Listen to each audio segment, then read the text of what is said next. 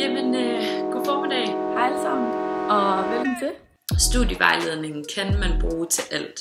På de fleste af vores uddannelser, der har vi student- og studievejledere, og på alle uddannelser har vi studie- og trivselsvejledere. De har alle sammen tavshedspligt, så du kan opsøge dem, hvis der er nogle bekymringer eller noget, du har lyst til at vende med dem. Som student- og studievejleder, så er jeg meget i kontakt med mine studerende. Man kan skrive til mig på mail, og derudover så kan man også booke tider med mig og de andre student- og studievejledere. Der må jeg simpelthen sige, at det sidder du overhovedet ikke alene med. Det her med at få, kan man sige, et helt afbræk for at læse, det er også noget, vi ved i studievejledningen, der hjælper helt meget.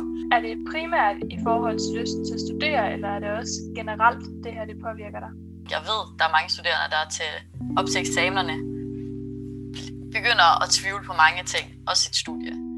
Vi ved præcis, hvor vi skal gå hen for ligesom at finde det information, I mangler.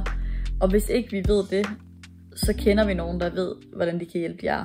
Jeg håber, at I vil huske på studievejledningen næste gang, I har et problem, I har brug for hjælp til, eller et dilemma, hvor I har brug for sparring. Så vil vi i hvert fald super gerne hjælpe jer.